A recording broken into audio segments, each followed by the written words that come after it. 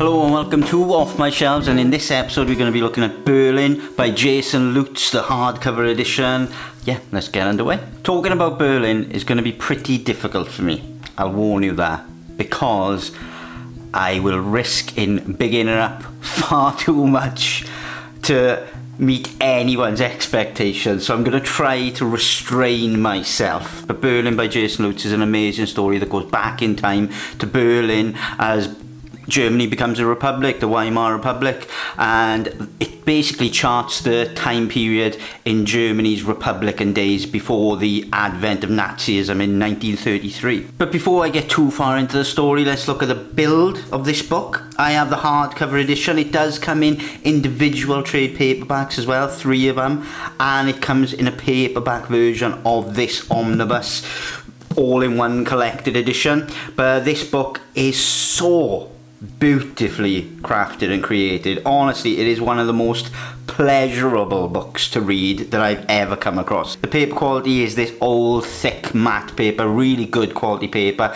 It's black and white throughout. There's a splash of colour now and again, but not too much. Pretty much dominantly black and white.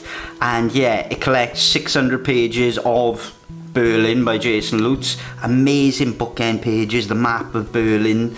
Oh, honestly, the production quality on this, the binding is just superb. It opens up and lays out flat, and because Jason Lutes uses a lot of open splash pages at various points of the story, and when the book opens up, all of the images just line up exactly as they were meant to be, no matter where you are in the book, and that for me is always a sign of a really good high quality book. It's just great. Obviously sewn binding if it's this good a binding, but yeah, it's just a stunning book, I think, at every level. Berlin by Jason Lutes, as I said in the beginning, is a look back in time, and Jason Lutes is looking back at the Weimar Republic in Germany, and the book opens up pretty much with a train journey and a chance meeting between two people, Marta and Kurt. Kurt is a journalist and a writer. Marta is an artist, a struggling artist, trying to be an artist, but she's not quite sure what she wants to be as well. She's very young and naive in many respects, but very kind of honest and open, whereas Kurt is a bit older, he's a bit more weathered, a bit more jaded. And yeah, and it starts off in the summer of 1928. And it essentially covers a 5-year period going forward to 1933 with, like I say, the advent of the domination of the Nazi Party, really. That's not to say it doesn't go back, though, because it does go back to 1919 and the formation of the Republic. It does go back to the World War I as well, and it shows parts of that, and it shows elements of that had a direct impact on the forming of the Republic or the people in this book. But the chance meeting between these two, it's just an introduction, and it's a great way of doing it. A train journey to Berlin. This girl, Marta, is coming from another town, coming in. Kurt is coming from a work assignment with his paper, coming into the town. And they both are making the journey into Berlin, and you are kind of making that journey with them. And at once you're kind of struck by this really amazing black and white artwork, loads of straight lines of streaming light coming into train stations and the dark smoke coming off the steam engines. It's just a great way to bring you in as a reader, and then before you know it, the city just opens up when they come out of the train station, and it introduces us to the place that we spend the vast majority of the book. Very little of the book, apart from these World War I kind of extracts, is set outside of the city. The whole book is very much steeped in that city. And the thing that struck me immediately about this book is that even though you have some kind of main characters, it does allow itself to meander and wander off, because it's very much trying to show life in Berlin in this time period, and is showing how open and artistic and interesting and cultural, but how politically diverse and dangerous it was. You literally pick up people on the streets, like traffic wardens and people getting on the bus and things like that, and it tells you what they're thinking and how you're feeling before it goes back to the main character story. And it does that now and again, and it's so well done. It's really astoundingly well done, because it doesn't seem jarring to you or anything, or you don't get, oh, who's this person, who's that person. You kind of understand what he's going for, and you kind of get it straight away that, oh, we're just visiting this guy for a panel or strip and then we leave that character and never hear from him again, and then go back to these kind of main group of characters that we follow him. Because initially it does bounce off Kurt and Marta, and so people that they meet and people they work with, people they're in university with, people they come in contact with in the street, they then go off in different storylines as well. And there's a gigantic cast of characters, a gigantic diverse range of characters as well, as you imagine. But it's amazing to watch, like for example the political battles, you know, the Communist and the National Socialist Party battles left, right and centre, and the battles spill out into the streets.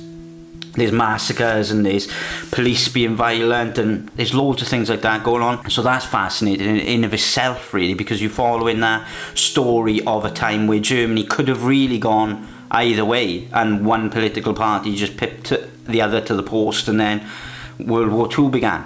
But the other thing is you get a real sense of that Berlin is filled with post-war kind of depression, really. Not just financial depression and not just kind of pressure put on the country by, you know, the Treaty of Versailles and other things like that. But generally you get the idea that a vast majority of the public are suffering from PTSD and things like that, and they're really suffering. So it shows these ex-soldiers, it shows the families that are affected by their part in the First World War, and it really does an amazing picture to show how damaged Berlin and therefore Germany is coming out of the First World War, and how that First World War and the actions that happened there is just kind of rolled the dice on Berlin. It's fascinating seeing how the individual people live and survive and transverse the city and interact with each other. But equally it's just fascinating to see that contradiction in Berlin, that kind of so open and amazing and vibrant culture, and juxtaposed right next to the most vile part of human culture as well. And that's what Berlin does astoundingly well, is it kind of shows everything quite neutrally, and you make your own choices and you make your own kind of assumptions. And so as we go forward, the cast of characters widen out and widen out and widen out, and it would be silly of me to really go into detail with all of them. But needless to say, not once do you kind of feel overwhelmed or intimidated or anything, and at no point does any of these digressions and new characters feel off.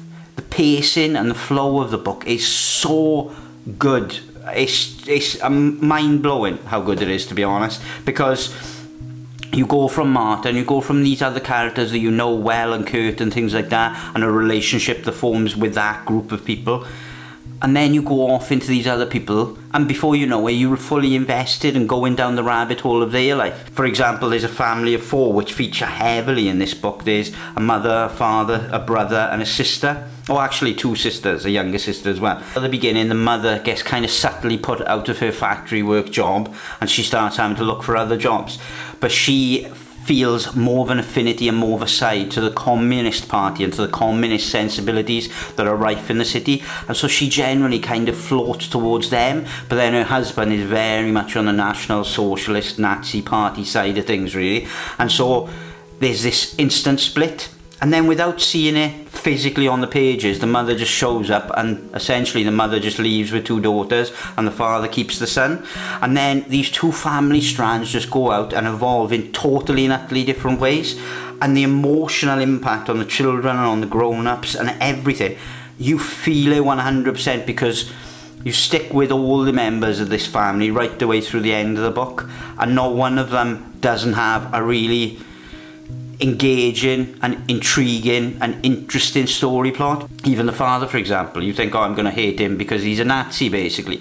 But then you see the way he takes care of his family and the way he prioritises them, and then it kind of almost brings a humanity to him which wouldn't be there if you just knew he was a Nazi on the street. So it brings in different dimensions to people, and the mother and the daughter as well, they get embroiled in the communist side of things, and so you get those very intimate looks at 2 very dominant political powers. And Marta has a friend, Anna, who identifies as a man in the book, and she has an amazing story arc, because again it ties into the whole idea of Berlin being the centre of kind of homosexuality at this point in Europe, and the fact that that is another contradiction and confusing part of the history of Germany and things like that. One of the things I loved as well was how the characters were not heroic were not, you know, overly adventurous, and they weren't your typical comic book or novel characters and protagonists or antagonists or however you want to phrase it. They were just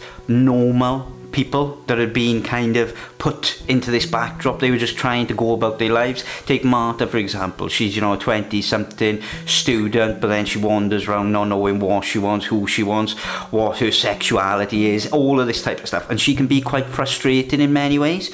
But then equally, when I'm reading it, I'm thinking, well, what am I expecting from her? She's just a normal human being with all the kind of contradictions and problems that anyone in normal life has. And the same with Kurt. Kurt has writing blocks, he has troubles getting over his ex-girlfriend, and loads of issues. All of these people are just normal people. But what Jason Lutes has done an exceptional job of, I think, is he's clearly researched his subject matter so well, and the history of Berlin so well, that he's kind of formed these characters that are the basis of one section or one mindset or one type of person that was around in Berlin at that point. Don't get me wrong, he doesn't encapsulate them all, that'd be impossible, but the characters that he's created, these fictional characters, are kind of the embodiment of a certain section of society or a certain opinion that was prominent, or even minority opinion that was around in Berlin. An astoundingly good read. The way it's written flows poetically and interestingly and engagingly. The way it's drawn is always clean cut, interesting, beautiful, never confusing to the eye whatsoever. He spent about 22 years making this book, Jason Lutes did, and it shows that it's care and time has been taken on every element. So if you pick up a book called Berlin, and you know that the characters in it are fictionalized character, but the backdrop of Berlin is as realistic as you can get, to be honest. So it's these fictionalized characters wandering through Berlin in the 1930s and seeing how everything is going together and how the path to its future begins, really. If you pick up this book going into it knowing that, this book delivers, and then some. Honestly, it is one of the best graphic novels I've ever read, without a shadow of a doubt. So yeah, I just jumped both feet in there and just kind of said it. But anyway, it gives you a wonderful cast of characters, gives you a few notes on some of the story points that may not have been too clear, gives you a list of the characters and shows a little picture of them next to it, and then he gives references and inspirations, gives further non-fiction reads, gives fiction reads, gives films, gives visual resources, whole pages of them. So take this as a starting point to find out about German history and delve into the world of Berlin with Jason Lutes, because you will not find a better drawn, better written, better paced, amazingly impactful story than Berlin. Thank you very much. Catch you on the next one.